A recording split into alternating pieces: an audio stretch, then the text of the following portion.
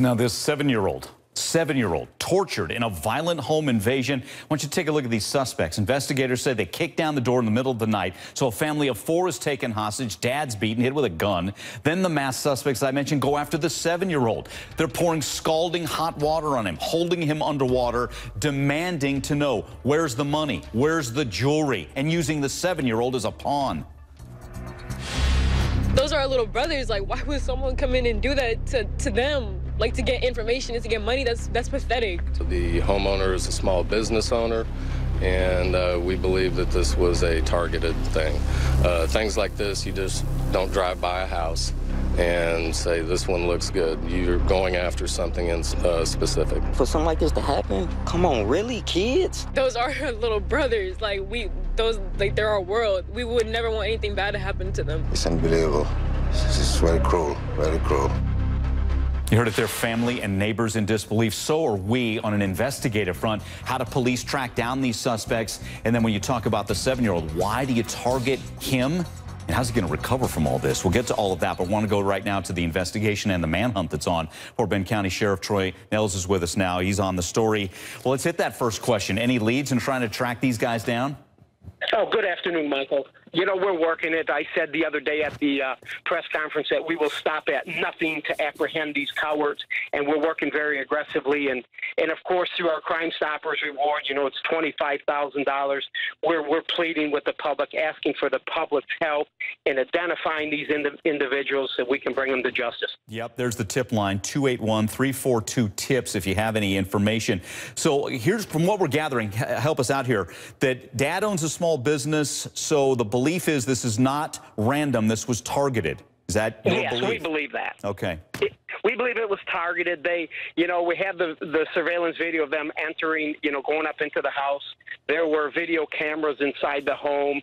We capture a lot of it. You know, these individuals were in that home for almost 40 minutes. And what's really interesting is that we also have audio.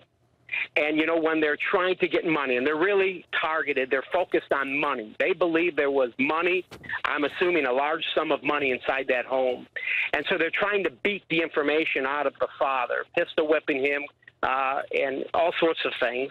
And when the father said there is no money, then they turn their aggression over to the 7-year-old boy.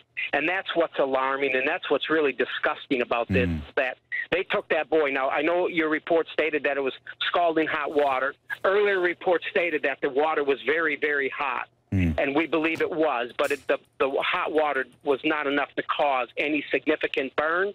But we do know is that the boy did have fluid inside his lungs, and then he was transported into the medical center in Houston to address that, fluid in his lungs. From what we gather, thankfully, the 7-year-old and the dad are going to recover in all this. One last thing, Sheriff, a couple of clues that we're seeing, see how significant it is for you guys. One suspect had, I think it was a vintage Jordan jacket with some white sleeves. Another suspect, a white Adidas pullover, a shirt that reads change. How important could that be for you?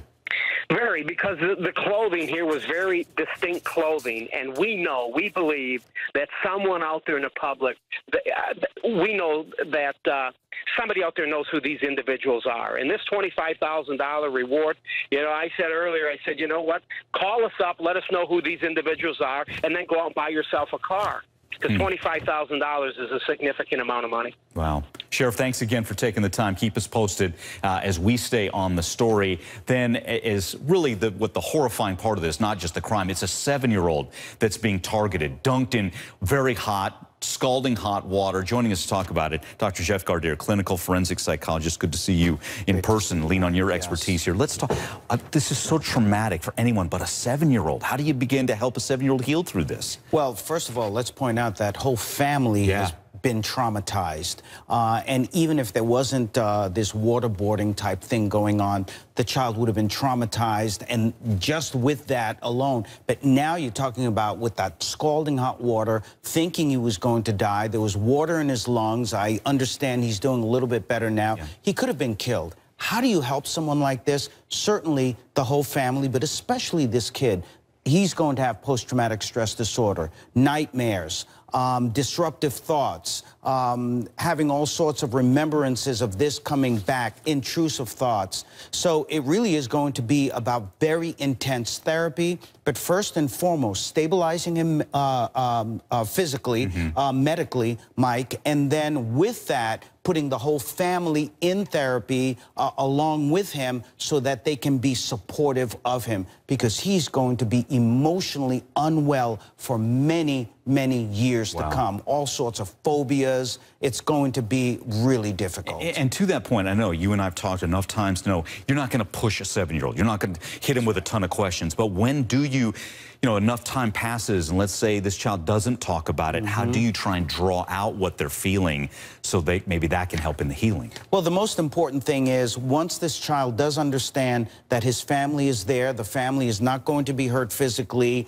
and therefore he can rely on them, they can be his rock, he will begin to talk slowly but surely. But that's where, and you're absolutely correct, you don't want to push him. It really is about now reinforcing him to be able to talk about the trauma, the terror that he has experienced. And the more he talks about it, the more you reinforce through letting him know you support him in every way possible and that he will be okay at some point. All right. Well, we hope the best for the family and that they find these, really it's for this getaway driver as well. Great to see you in person. Terrific.